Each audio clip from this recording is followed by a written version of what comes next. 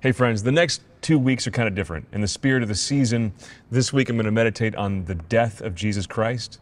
And next week we're going to talk about his resurrection and how this central event in human history changes everything, including your life. Today's meditation was painful. It was really difficult for me to write. And I'm not going to lie, it's going to be tough for you to listen to. But I want to encourage you to really spend time letting it sink in. Because so often we go through this holy season and kind of just breeze right through it. Let this have the impact it's supposed to have in your life. Because when we look at the death of Jesus for us, it reminds us of who God is, who we are, what we're worth, what life is all about. And make sure you share this with everybody that you know. I also want to share a real blessing with you guys. On Easter Monday, we're dropping a new program to help renew your marriage called Renewed. Go to reallifecatholic.com/marriage. It's only available for free for about 45 days, so do not delay. God who saved us can save anything, including your marriage. With that, God bless you. Let's enter into that meditation on the death of Jesus because he loves you. The central image of Christianity is horrifying. I had a dear friend who converted from Judaism to Catholicism. He was a non-practicing Jew. And he walked into a church because his mom was becoming a Catholic. And he said he was shocked by what he saw. He saw a man being executed, stretched out in front of everybody, bleeding, looking out at all the people in the church. And he's like, Chris, you get used to these images as a Catholic. He said, pretend that you'd never seen this before. It would be like walking into a church and seeing a big statue at the center of a guy strapped to an electric chair being executed and just shaking in pain. It stunned him. Because usually, when you walk into a house of worship, the kind of spiritual image that we expect is something that looks a little more like Buddha. You know, a guy sitting there peacefully, with his eyes closed, turned in on himself, resting. Here's the literal opposite. A man stretched out, eyes open, turned out of himself in agony. When his mom was baptized, he was there for it, and he looked at the same exact cross, and suddenly it all looked different to him. Instead of horror, he saw something stunningly beautiful in that man in agony. He realized that as he was looking out, he was looking for him. That he was there because of love. My friend Justin entered the baptismal waters the Easter after his mom. But his conversion really started with just looking at the cross. St. John, when he writes about the crucifixion of Jesus, quotes a scripture from Zechariah written 500 years earlier. They will look upon him whom they have pierced. Today, I want to invite you just to look with me at the cross, to look in detail at what Jesus did out of love for us. Because I think we get too used to this. We stop letting it both horrify and move us. We don't perceive the depth of his love for us because we just glance over. What did he really do out of love for us? When we really look at that, we see the face of God. We see who he is. We see who we are and what we're worth. All in that silent face looking out from the cross. But before we back up and dive in to what he did for us on Good Friday 2,000 years ago, I want to back way up before that to before time. Because it reminds us of why he did what he did. Listen, God created you for one simple reason. For one simple dream that he had before he laid the foundations of the universe. He created you for joy, eternal joy. Don't believe me? Read the last pages of the Bible. Heaven is described as a wedding banquet, a place where everyone has a ridiculously large smile forever. That's why he made you. He summed up his teachings in the Gospel of John by saying the words, I have told you these things, so my joy may be in you. And the surest path to joy is love. And the greatest love is God himself. Scripture tells us that God is love. So heaven, that joy-inducing wedding banquet, is really being in the love that is God forever. That's why he made you. Now, if something's made for one particular purpose and is used for a different purpose, it gets broken. When my kids use the microwave as a fork warmer, that's not what that's for. Guys, we're made by God and for God. in the first pages of the Bible. We messed up the beautiful plan, the dream of God. We chose not God. We chose to reject Him, and in so doing, we broke ourselves. And yet He made all that part of His plan. And from the very beginning, it's clear in the Bible that we need a Savior. Now, people struggle with all different aspects of the faith. They're not sure if they believe in God. They're not sure if they believe that Jesus is God. They're not sure if they believe that God loves them. But I'll tell you what, everybody agrees on this point. Everybody knows we need a Savior. Don't believe me? Watch the next election cycle. By the way, quick tangent, the Savior's name is not Don, and it's not Joe. As important as all that stuff is, there's something more important. That stuff isn't all important. But when it comes to our fundamental brokenness, we all know that we have this angst inside, that we need a Savior and we can't save ourselves. So we needed the infinite God to bridge the gap for our infinite offense, for having offended His infinite goodness. And that's why He did what He did. So let's look upon Him now and think in detail about what exactly He did out of love for us. His passion started in the Garden of Gethsemane. And Gethsemane means olive press. The night before He died, He was crushed, He was pressed by the worst experience of human stress that we could possibly imagine. Scripture tells us that contemplating His death the next day, His sweat became as drops of blood. There's actually a condition called hematohydrosis, where blood can mix with your sweat. And there's historical accounts of people entering a battle where they know they might die or will likely die. And there's either blood pigment or blood itself mixing with the sweat as it poured down their faces.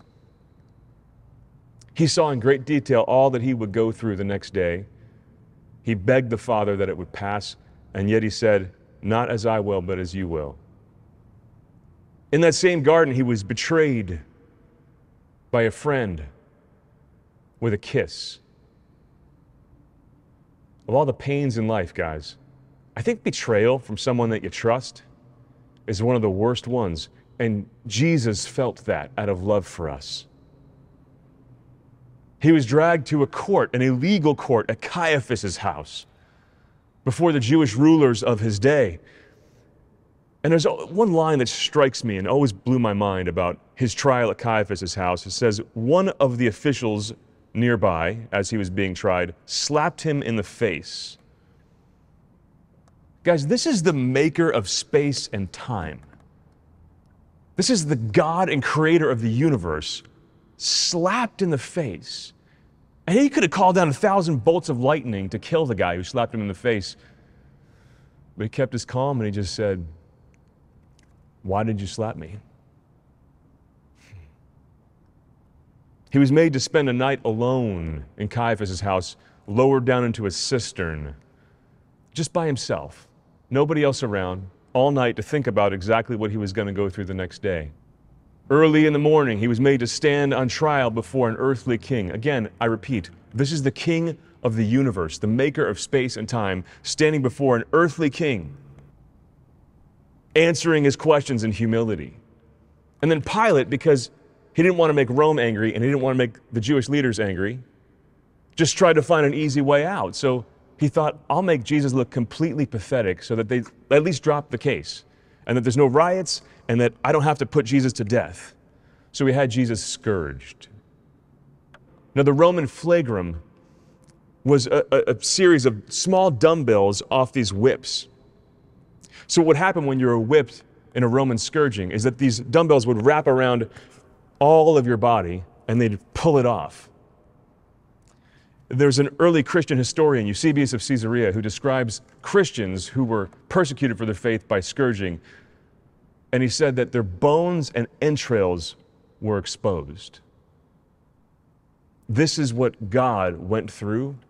It's the horror of what God went through out of love for you. And then Pilate hadn't commanded this. The soldiers did this part for fun. They wove a crown of thorns and pressed it on His head. And because a small crown, like the kind we often see at churches, would have fallen off, they probably would have woven a helmet and beat it down on His head. So all the nerve endings in the top of his head were pierced by this crown of thorns. And if you've ever had a head injury, you know how much those bleed. So after the scourging and the crowning with thorns, there probably wasn't a part of our Lord's body that wasn't red and covered in blood. And then our God was made to carry his own cross. It was about a 200-pound crossbeam that was laid on his shoulder, which had already been ripped bare by the scourging. And the Shroud of Turin shows evidence of a hard fall that happened while he carried that cross. There's cuts all over his knees, a deep wound on his shoulder. So it's as if he fell down and then that 200-pound beam smashed on his shoulder. His neck jerked so hard that it likely partially paralyzed him, and he hit the ground on his face. See, the Shroud of Turin actually shows that his eye is absorbed into the right orbit. Psalm 22, which prophesies about the crucifixion of Jesus, comes to mind. It says, "I am a worm and no longer a man." I want you to think about what God looked like after he carried his cross, before he even got to the place where he was crucified. And then he got to the place of Golgotha, where he laid down his life. When you were crucified, what they would do is tie ropes to your wrists and stretch your body out so that it dislocated all your bones. And then in that dislocated, stretched position, they would take a nail and pierce your wrist with it. See, they knew from experience that if they pierced your hand, you would just rip off and fall down from the cross. So instead, they went right through all the nerves, the median nerves, and just sent balls of fiery pain shooting down your arms, and it would have made your thumb collapse into your hand. That's why in the Shroud of Turin, you don't see Jesus' thumbs. Then they took a third nail and pierced both of his feet with that one nail and pinned them to the cross. And death was by asphyxiation on a cross. You had to writhe up and down on that cross because you were stretched out so hard that in order to exhale, you had to pull your body up until you surrendered to the weight of your body and died. Guys, the Romans perfected this form of execution to humiliate the political prisoners, the political enemies of Rome. You weren't crucified with clothes on. Jesus was stark naked in front of everyone. And the Roman soldiers would mock those who spent those hours writhing, and they said it was the dance of death. That's what they called it. And so Jesus is here dancing the dance of death, squirming and writhing to breathe. This is your God. Look upon him who you've pierced. And if you've been with a loved one in their final hours, you know this dance of death, don't you? There's beautiful and inspiring words, and Scripture records those. But then there's those hours where there's just pain. Not much is said. Guys, Jesus made those hours for you and for your loved ones sacred. He's there. He's there right with you in those moments where you want to say, God, where are you? You know where he is? He's on the cross right next to you saying, my God, why have you forsaken me? So you would never have to say those words alone. And then Mark 15. Jesus let out a loud cry and breathed his last.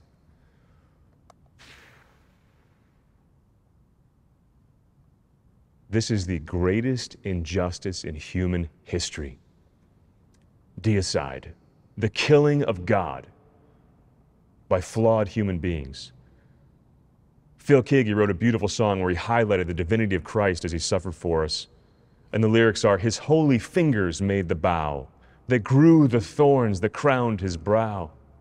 The nails that pierced his hands were mined in secret places he designed. He made the forest whence there sprung the tree on which his body hung.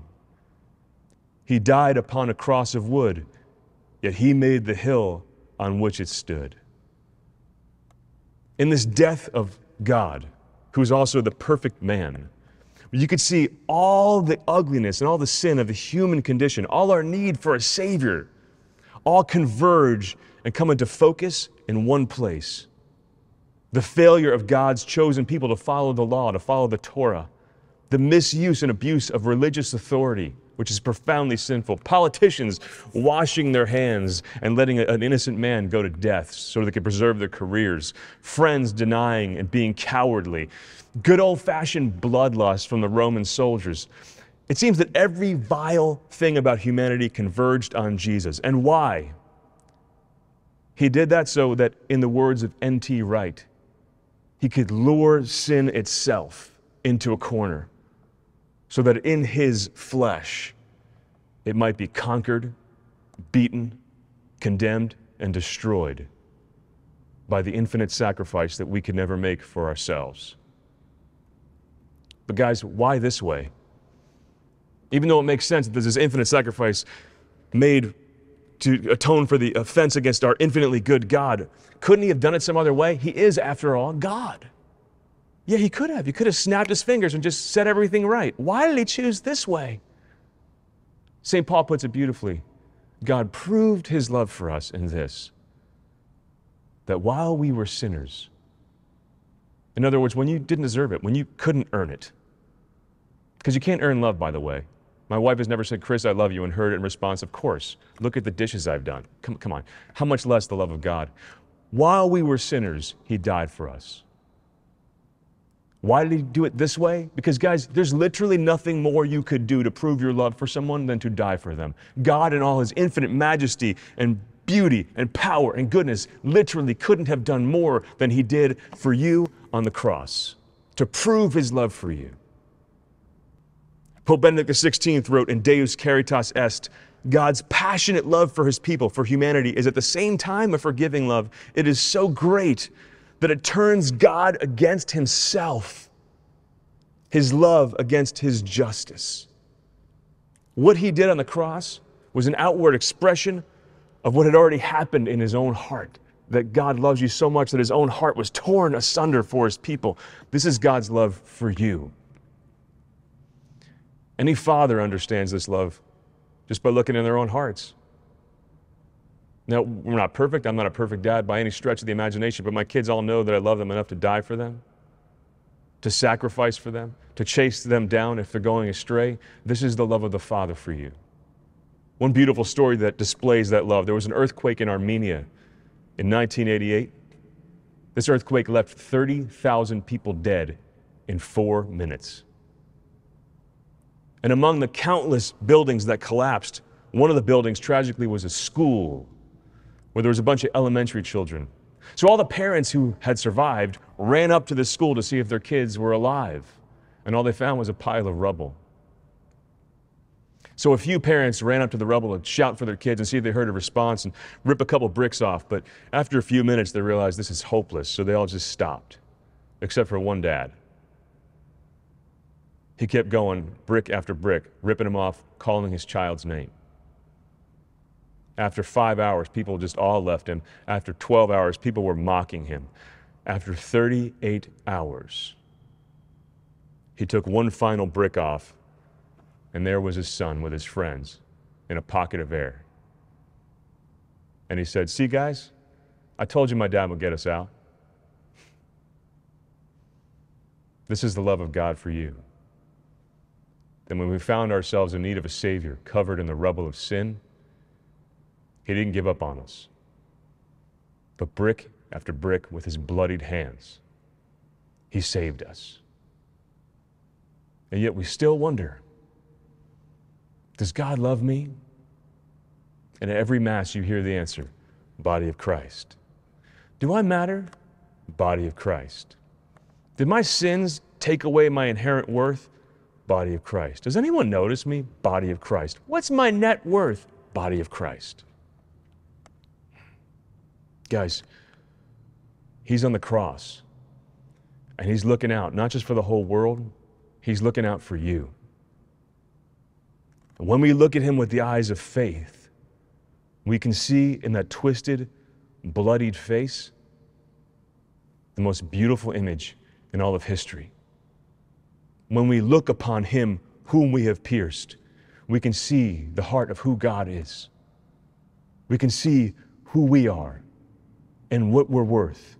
We could see that our suffering has purpose. We could see the summary of every rule and moral demand in Christianity.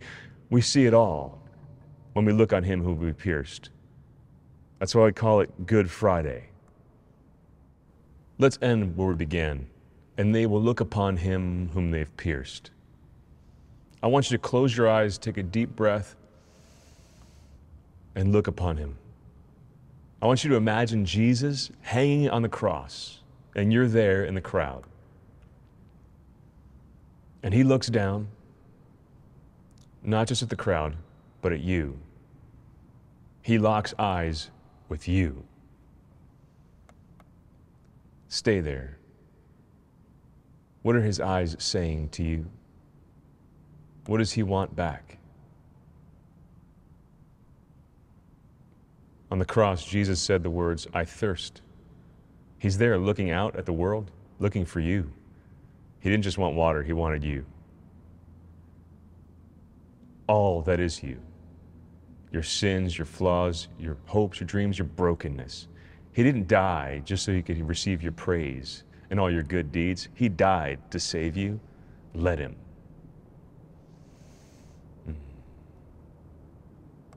Stay in that gaze and let's pray. Lord Jesus, thank you for the gift of yourself. We give you ourselves in return, everything we are. We repent of our sins, and we give you permission to do what you died to do. We ask you to be our Savior and our Lord. By doing this, Jesus, wow, may we quench your thirst on the cross. Thank you for showing us who you are on the cross and for showing us our worth on the cross. Thank you, Jesus. Amen. Love you guys. God bless you.